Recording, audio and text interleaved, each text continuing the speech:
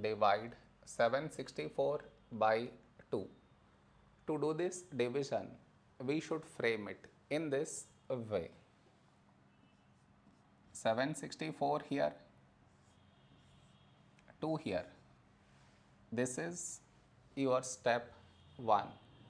Next, here we have 7, here 2. A number close to 7 in 2 table is 2 3s 6. Now we should subtract, we get 1.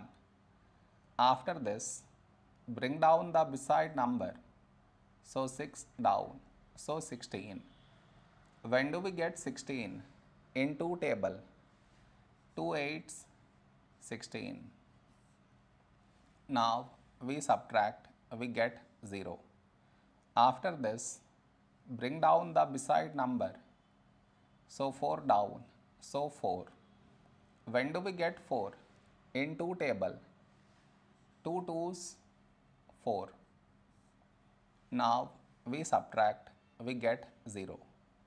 After this, no more numbers to bring it down, so we stop here.